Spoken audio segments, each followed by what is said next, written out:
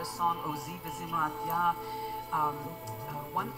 Verse 4 says, one thing have I desired of the Lord, and that will I seek, that I may dwell in the house of the Lord all the days of my life, to behold the beauty of the Lord, and to inquire in his temple. Okay, now this has become a very well-known verse now with the movement of prayer houses and 24/7, and that we would behold the beauty of the Lord.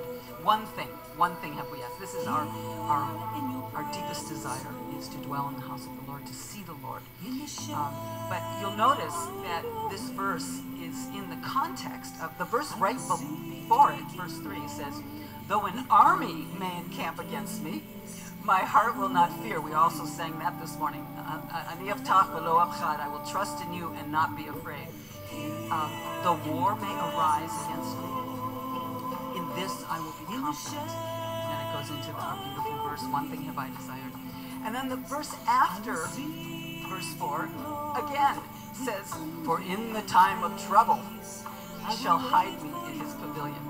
In the secret place of his tabernacle he shall hide me, and he shall set me high upon a rock.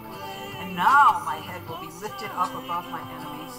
Therefore I will offer sacrifices of joy in his tabernacle. Isn't that what we did today? Hallelujah. I will sing praises to the Lord. Praise God that in the day of trouble, he is going to be the lifter of her. Even right now, you might be in your day of trouble. I mean, I think we all have a measure of that, and there are seasons when we've got more trouble than others. I think going through this life, there's rarely, we've discovered living in Israel for over 25 years, there's rarely a day where there isn't some kind of trouble going on in some respect. And so we need to learn how to offer sacrifices of praise in the day of trouble. That's really what I'm talking about. And I believe that I think we all understand that these days we are living, these are the end days, and they're moving very fast.